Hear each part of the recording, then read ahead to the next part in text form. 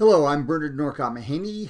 April is National Poetry Month. For April 2024, I am reading poems by one of Ireland's greatest poets, Seamus Heaney.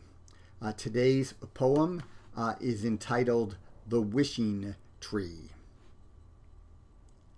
The Wishing Tree. I thought of her as the wishing tree that died, and saw it lifted, root and branch to heaven, trailing a shower of all that had been driven, need by need by need, into its hale sapwood and bark.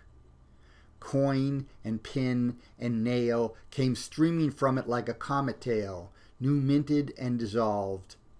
I had a vision of an airy branch head rising through damp cloud, of turned up faces where the tree had stood. That was The Wishing Tree by Seamus Heaney.